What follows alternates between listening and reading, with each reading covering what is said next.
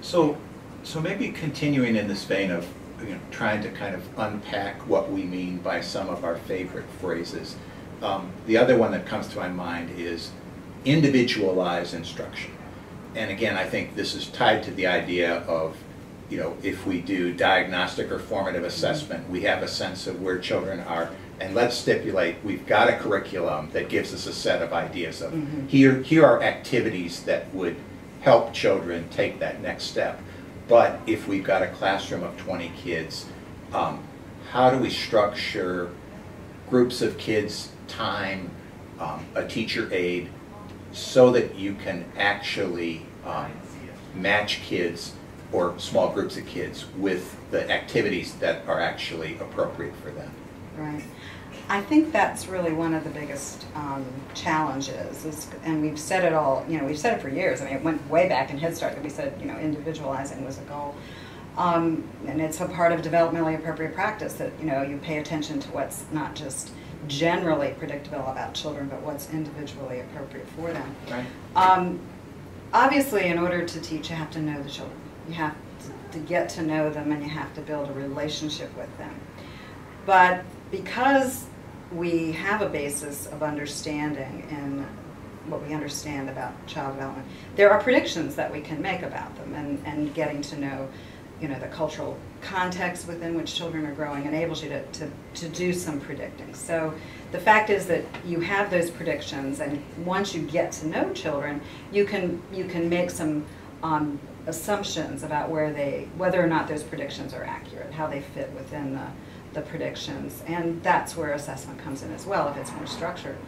I think that there is a scary concept. I mean, individualization is scary because it sounds like you're going to have 20 IEPs or something, and that's not what it means, even though some people will think that. I think that's overwhelming for teachers and not necessary.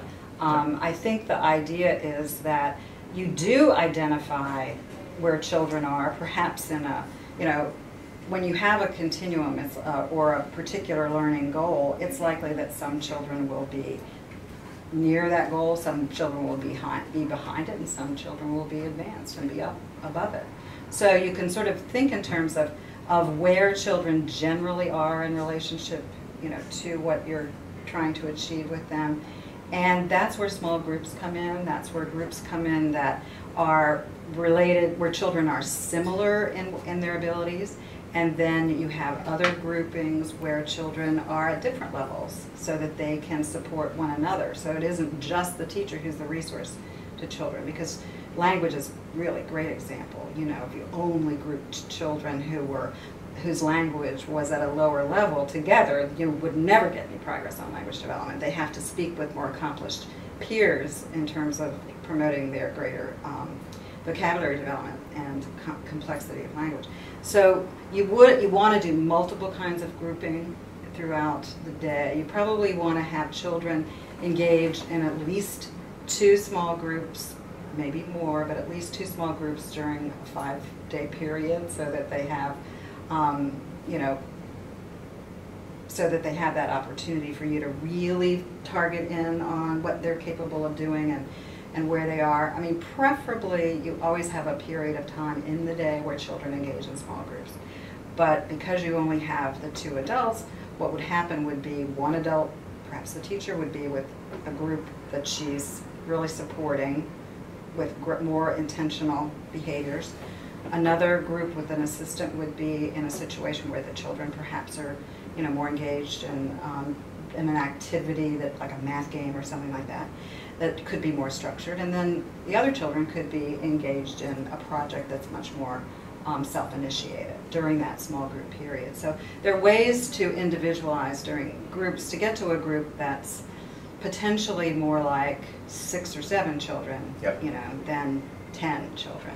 Right. But you really don't have to think of every child having that individual plan.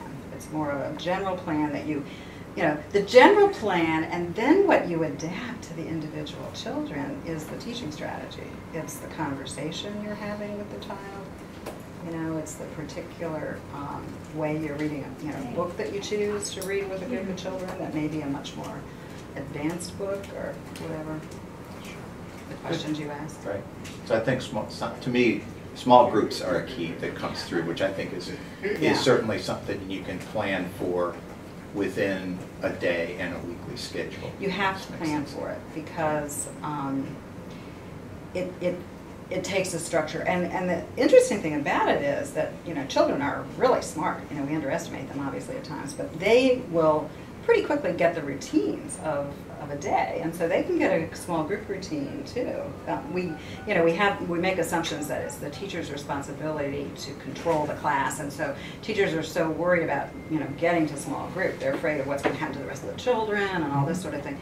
And it's like so many other things. You know, children don't walk in the door knowing how to function in small groups, but you scaffold that. You know, you over time you develop their abilities to do that in a structured way, and they are certainly capable of doing it, just like they're capable of using all the routines of a classroom day. Yep.